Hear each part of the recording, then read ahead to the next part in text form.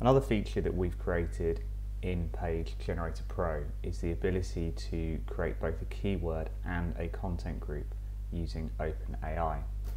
To do this, you'll need to click on Settings and Integrations and be certain that you have an applicable OpenAI API key present, and select the model. We normally recommend the 3.5 Turbo.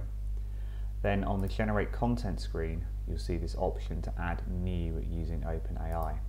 What this will do is, based on the service or product that you're looking to create pages about, Page Generator Pro will create both a keyword and a content group with some pre-filled information from OpenAI.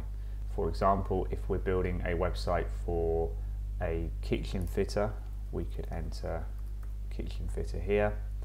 For the word count, we'll select the number of words that we'd like the content to be, and then the language could be English or any other language that you require.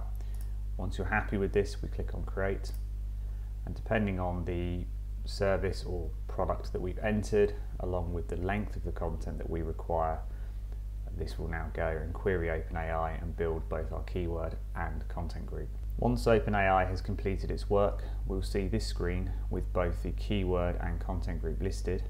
Let's go ahead and click on Edit for the keyword.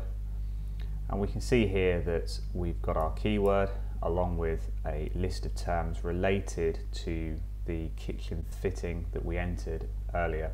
We can use this opportunity to go through our list of terms and remove any that might not be related to our service.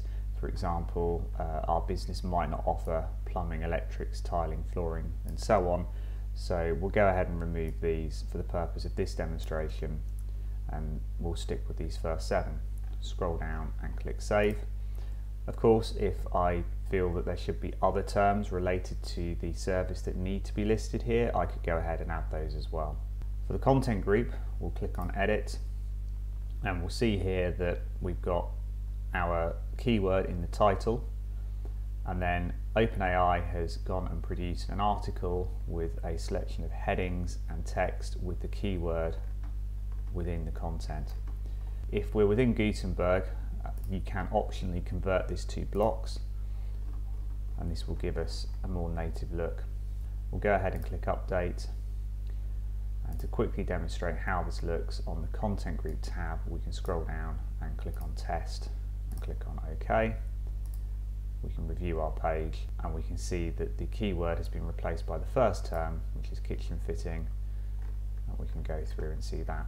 This tool is really useful as a starting point. From here, you would want to proofread the content, possibly make some changes to it.